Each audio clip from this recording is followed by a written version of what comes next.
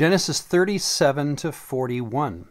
We're now entering into a story of Joseph, which if we didn't know, we wouldn't realize that this story is really the end of Genesis. We are embarking on one continual biography now of this man named Joseph. He starts as a 17-year-old at the beginning of chapter 37, and at the end of the book, the very last verse of Genesis, he dies at age 110.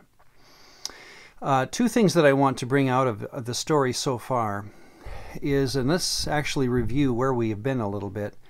We recall that back in 15:6, Genesis 15:6, that Abraham was called righteous because of his, well, it comes across in English often as belief, but the better word for aman, the Hebrew term used there, is loyalty or allegiance.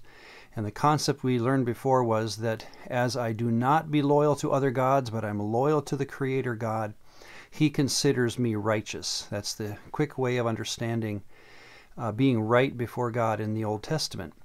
What we learn in chapter 39 of our reading today is that we can also use this idea. It says four times actually, that the Lord was with Joseph. It seems to be the other side of loyalty, as Joseph will be a very strict believer in his Creator God. He does not waver. It's said, as I say, four times in one chapter, that the Lord was with him, which seems to be, again, a permanent way of describing God upholding his side of loyalty to a person who claims him. The other thing that happens, and this will be all the way to the end of the book, and it's just good to bring it up now so you can be watching for it, is how, well, the mean, petty, even sordid decisions of other people can still end up with God getting His story written in the life of a person. We call it providence in theological terms. Here's the question I like to think of. When I think of what is providence, I put it in the form of a question.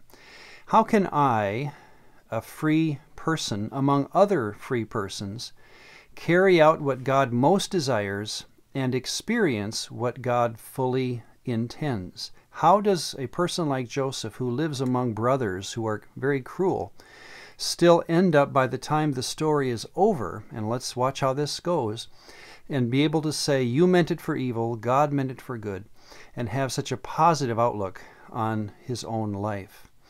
That all begins with this picture here again of Joseph choosing to be loyal to God and God being with him.